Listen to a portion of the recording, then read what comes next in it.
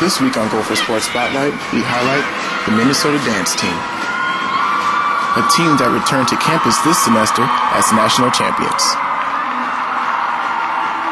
Sarah Carney and Kelsey Wapner are seniors on the dance team.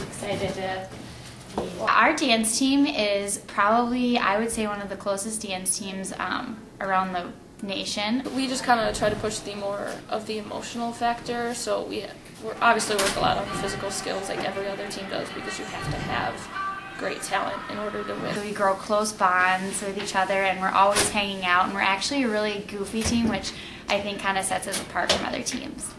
Carney and Wapner were also elected captains at the beginning of the year. I was very excited and a little anxious at the same time. You know, you want to bring out the best in the team, and you just want to make sure everything goes in the right direction. I think we all take it pretty seriously, and it's definitely, like I said, an honor, so I'm happy to have led my team to where we got this year. Amber Jackson is a Minnesota Dance Team alum. She's in her 14th year of coaching the team. Well, as far as this team and what makes them the notch above, I would say is their sheer technical ability and their training that they've had.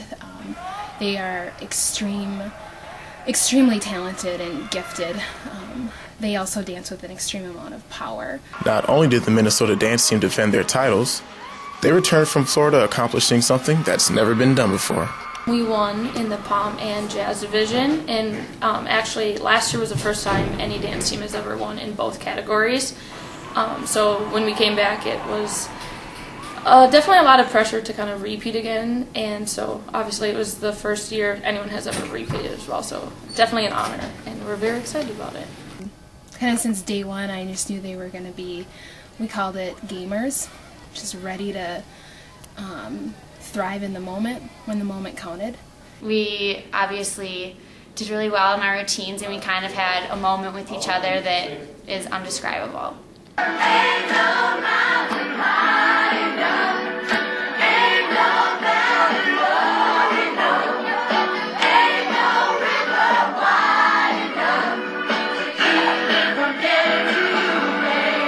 Just says a lot about them and their mentality, and just incredibly proud to be their coach.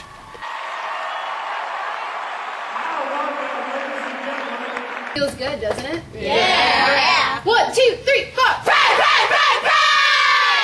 Ty Solcina, Gopher Sports Spotlight.